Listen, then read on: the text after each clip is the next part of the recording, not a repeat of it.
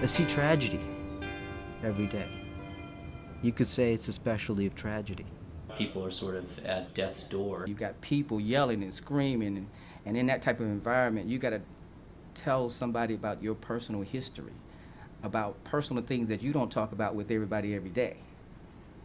And to get somebody to talk about those types of things, because they're very important in treating the patient, is an art.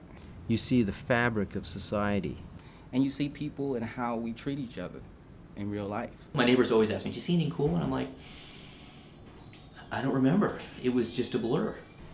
To say that person's life, I don't have time to call the radiologist who's probably at home at 4 o'clock in the morning, say, "Can you come and do the ultrasound for me?"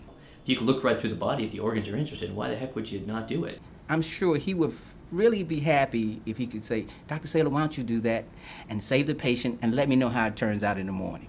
There's been a lot of moments like that with ultrasound where I say, wow, this guy would have died. Or as a physician, you think to yourself, I almost killed this lady. But now you got a patient here tomorrow. Are you going to be able to save this person's life tomorrow? Just the other day, I had a tragic drowning case that I was involved with, an 18-month-old that was found at the bottom of a pool. And we were able to get a heartbeat back. The child did die. I've got to be just that much better tomorrow because something else is coming through that door that I may need it for.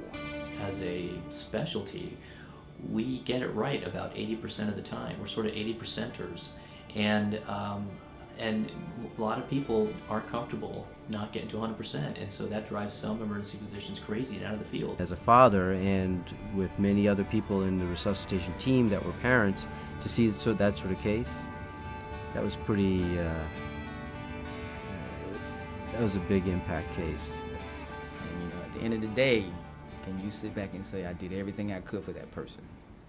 Within minutes, I have to then go back and see a sprained ankle. And hopefully I have a good outcome. Is it more art or science? It's a good amount of art. It's a good amount of art.